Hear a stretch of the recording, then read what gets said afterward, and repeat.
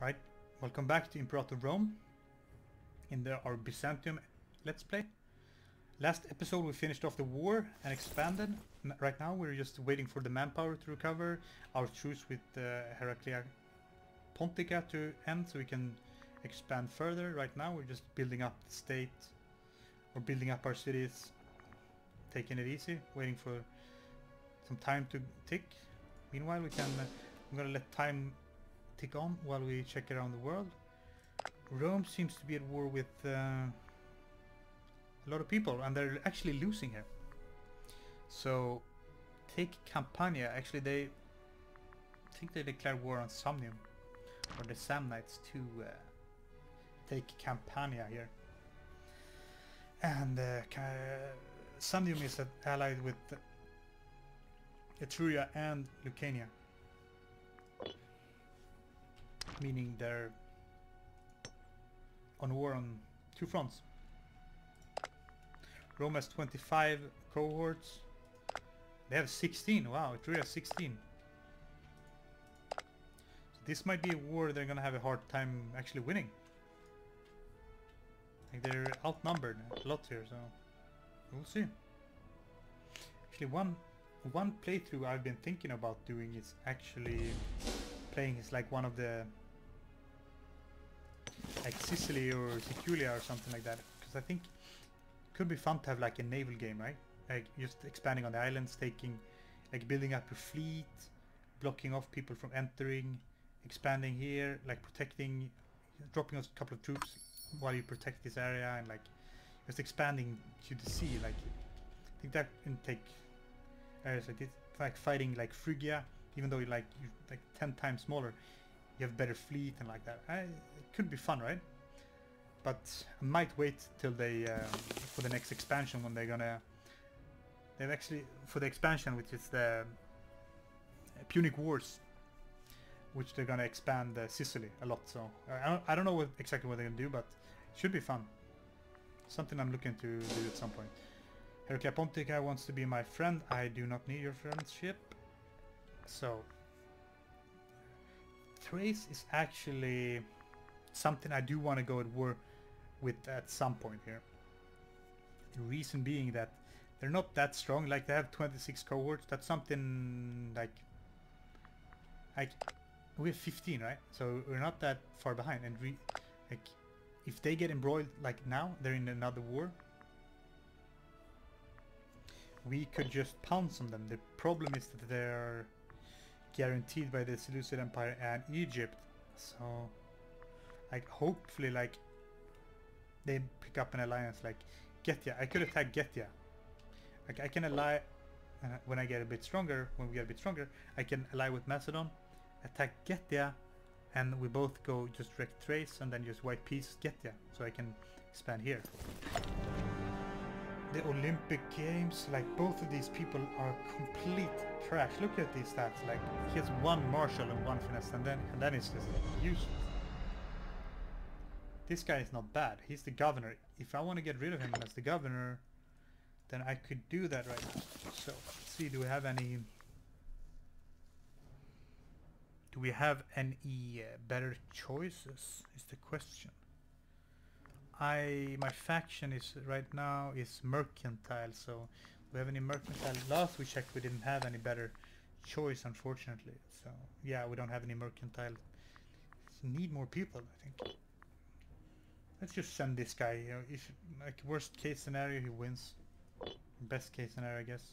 Worst case, he dies, and who cares? He's useless anyway. Right. So let's see. All right. So this guy actually has a casus belli on Pontus.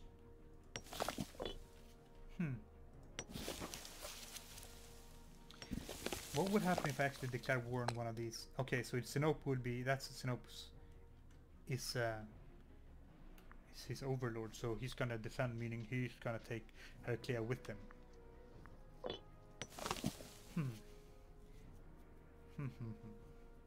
Guess we're just waiting for truce timers, waiting for manpower recovery.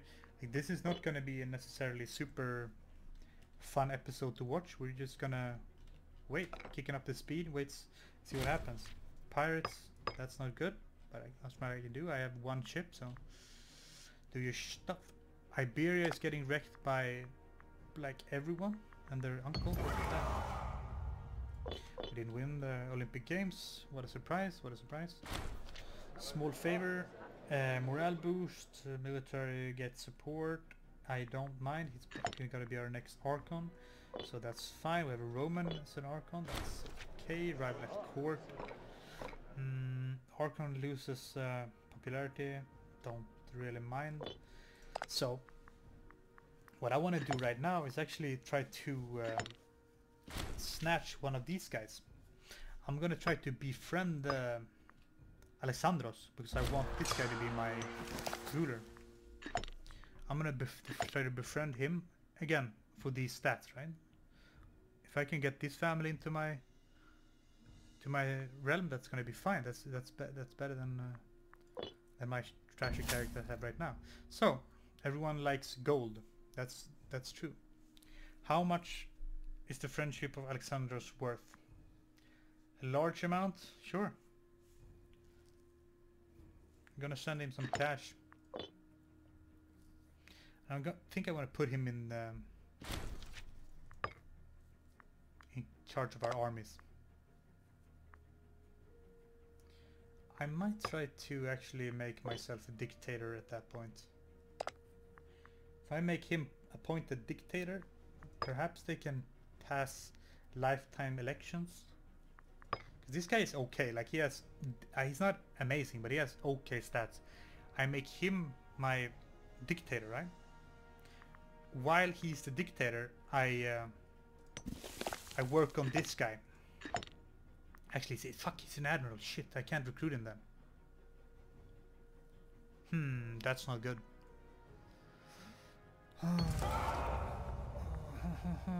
Political influence, moderate amount. Yeah, I'm gonna have to. Shit, he can't be. I think I can't recruit him if he's an admiral. That's the problem. Well, I make friends with him and I try to recruit him when he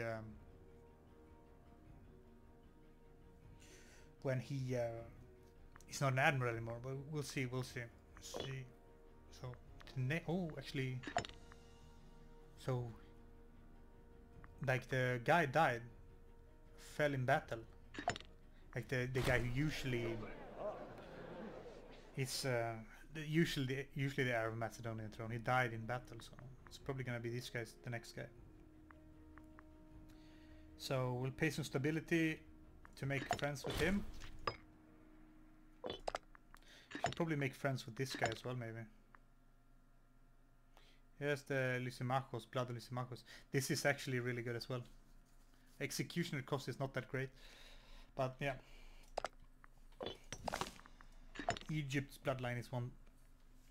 Like, that's so good. Like, I think it was even better before that. Rome culture, was it? I think it was a little bit more. I think they nerfed it a bit. I think it was like 25, something like that. It's insane, but that research points if ruler is so good, so good.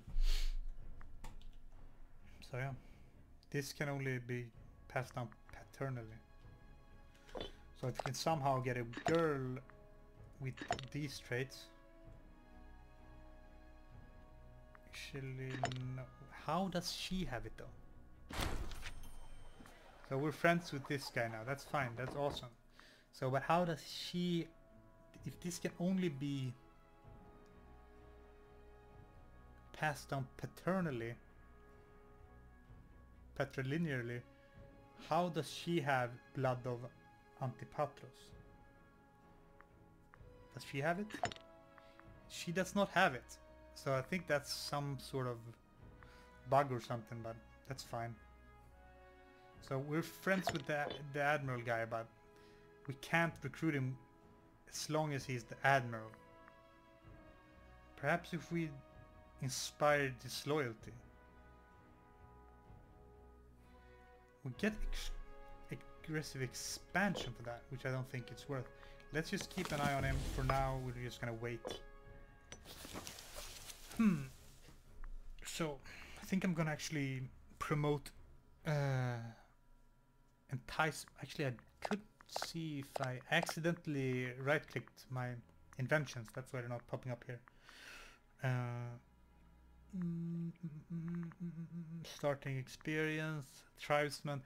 I really don't like these tribe. There's like during your playthrough, you're gonna have a lot of tribal reserve, or like +5 tribesman output. Like I don't want any tribes, so I usually try to avoid these. But you have to pick some of them to just refresh the table, right? So omen power, fabric. So I'm gonna take the proxenoi. I'll take the proxenoi. So my neighbors like me. But I'm gonna entice business investment to get some more trading in.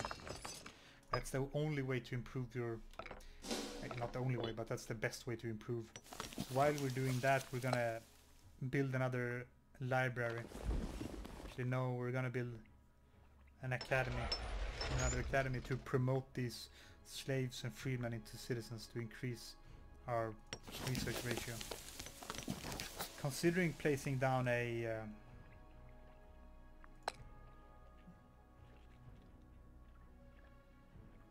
like a slave estate here.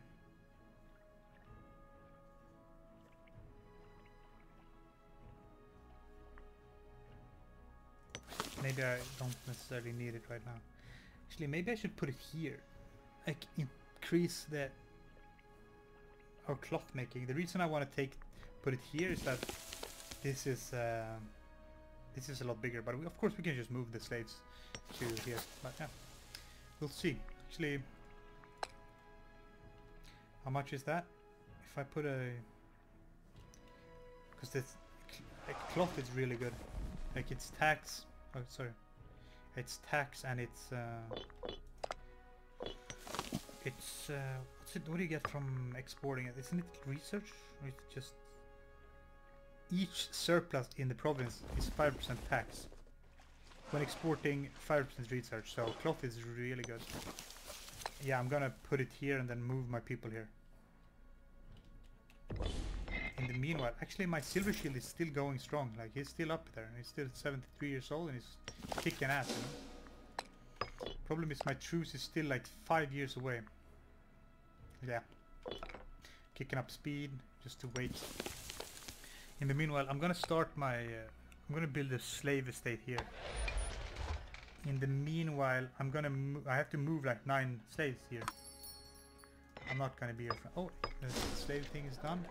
So we have a scandal. Scandal is unfortunately part of the average day in the Byzantine Senate. Ordinarily, we should simply ignore such petty squabbles. However, on this occasion, the esteemed Cicero Eptapotroid was found in flagrante delictio with his lover Etela by his spouse Muka.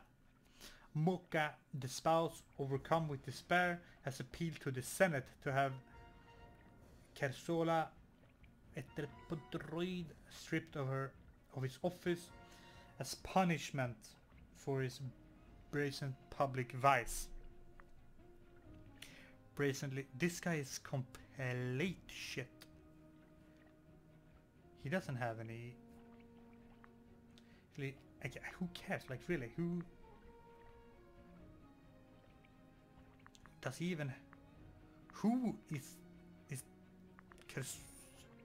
Cicero? He's something. He's something, but who? What is he?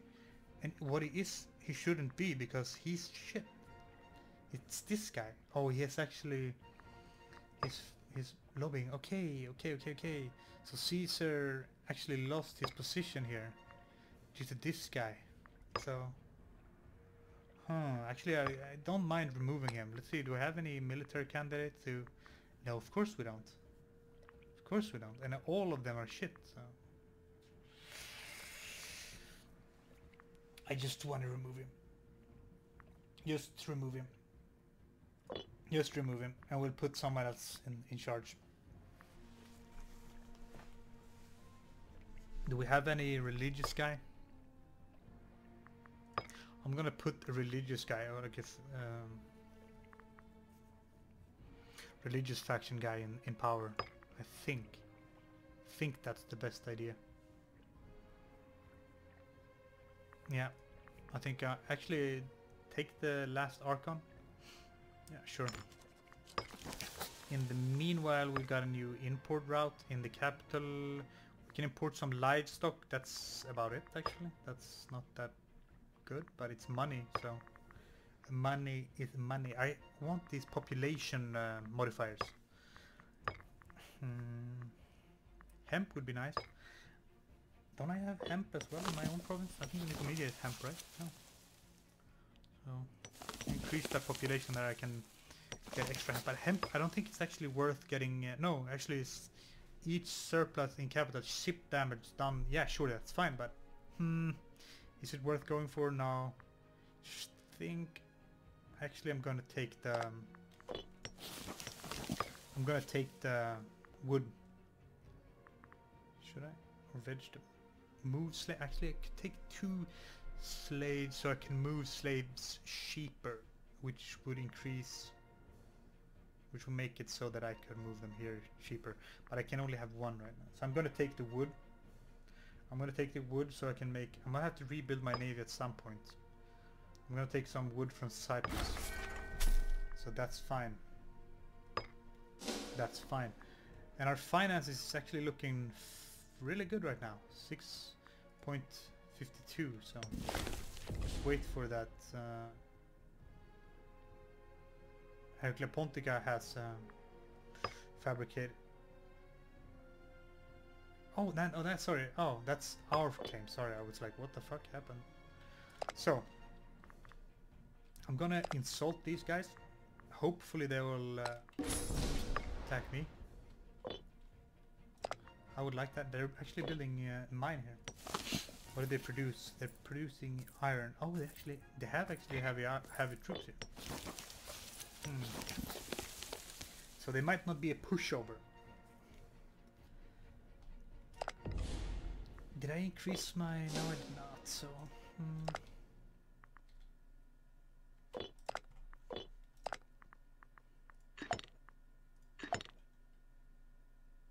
If he gets too disloyal, maybe they will remove him from command, which would allow me to recruit him.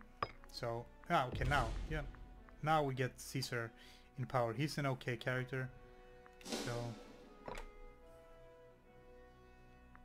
yeah. Should I pass any laws before the current ruler steps down?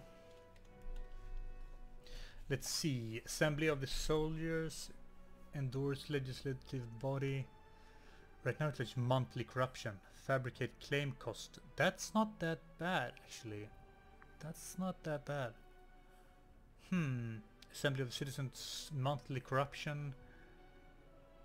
This one is like double-edged sword, right? Because if you increase the monthly political influence, that's great.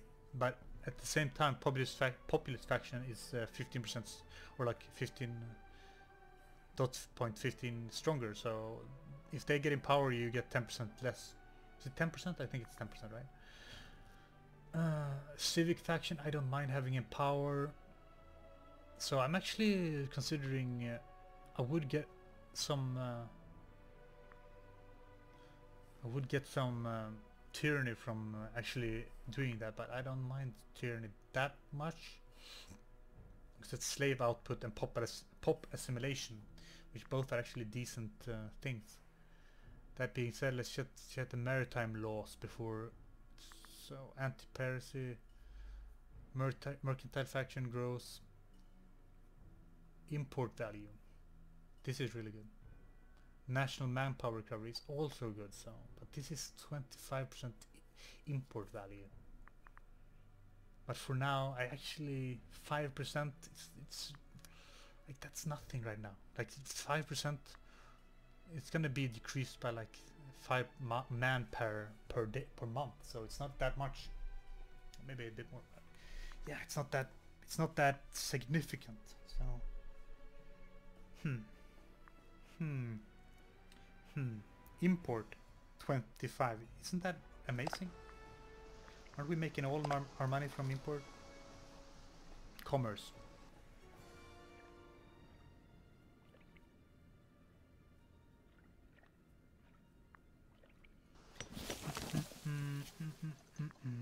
Should we change the law? Yeah, let's change the. This I think we want. Actually, corruption. Yeah, let's just do the import. We're gonna get some corruption or tyranny. Sorry, but wealth levy. Yeah, that's actually pretty good. I think we're making. Let's see, we're making 6.8 right now. Maybe we should stab a pig as well. Stab a pig. Where I don't recognize these buttons. So oh damn, it's expensive. So let's see at the month.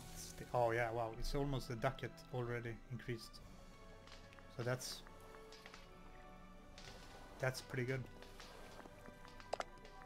Okay, now that changes stuff as well. Because of the fact that we endorsed that law, the civic faction got stronger. But why did Ionis lose prominence? I don't know. Either way, let's see what's. Get a new ruler anytime now. So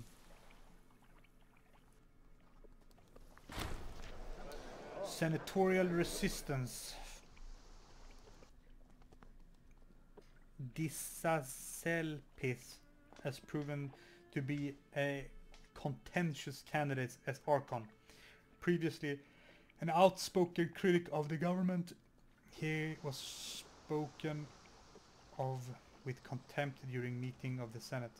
All were surprised therefore when he was elected as the ruler of Byzantion, casting aside any notion of the property of class.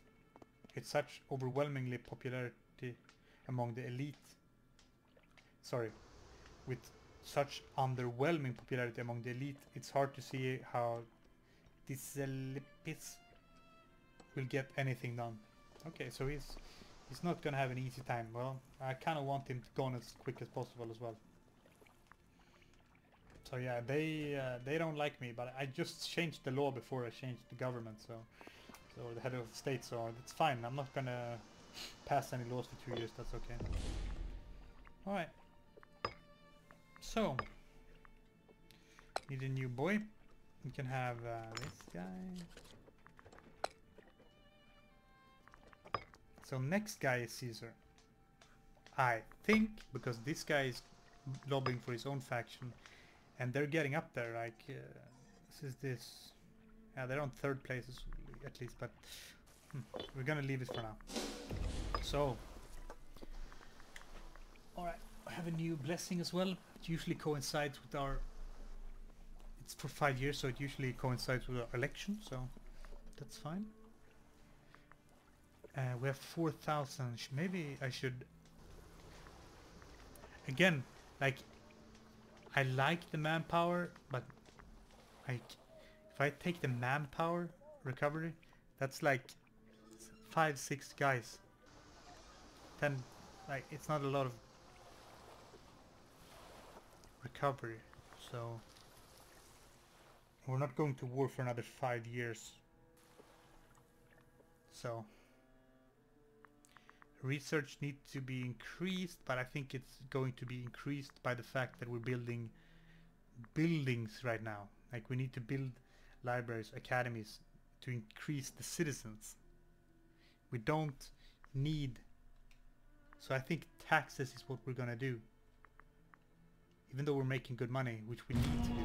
We need to make good money.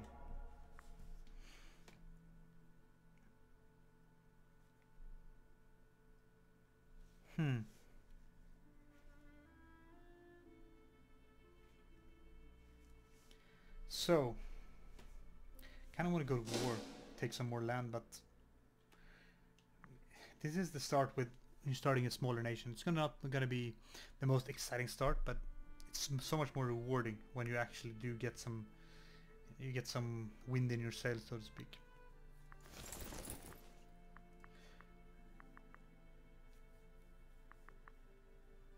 Still making decent money. Need to move people here when this is done. In the meanwhile, let's probably build another. Friedman doesn't like it here, but they should move to Chalcedon anyway. Build another library, I think. Yeah, I'm gonna build another library here. So yeah, Phrygia is still at war with Egypt, still losing. Egypt is probably gonna take a little bit of a chunk. Maybe they're gonna take the coast here. See, are they in the risk of civil war? They're not at the moment, but they're not that strong. I mean, they have like 1 million vassals, so if I attack them, I'm gonna get like stomped on. But if they get disloyal, then we'll see. So I think Macedon is expanding into Greece. Actually, they're attacking this guy. Does that mean they're not allied? They usually started allied with these guys. Epirus usually start allied with these guys. Rome. Yeah, they're at war with most of southern Italy. They annihilated the last remnants of the Etrurians here. They still have Corsica, which Carthage might take, we'll see. And they're still at war with southern Italy, so Rome is still they're still growing, but they're, I don't know how they're still alive, but they're outnumbered greatly, but somehow they're hanging on. Yeah, so anyway, I'm gonna take a break here. Hopefully next episode we're gonna be able to take these guys. We could already go to war with them if we wanted to, actually. No, well, yeah, that's here's allies, so we could go to war. Yeah, I'm have to think about it. I have to think about it, and we'll see in the next episode. Anyway, thanks for watching, guys. Sorry this one wasn't that exciting. Nothing really happened. We just sat on our hands. As I said, that's sort of what you have to do. Wait and see for... We're looking for opportunities, right? Could expand, take Istros. Maybe take him as a vassal, which would take us at war to Miletos, which we could take. Expanding further, maybe take Crete. We'll see. Anyway, thanks for watching, guys. See you in the next episode.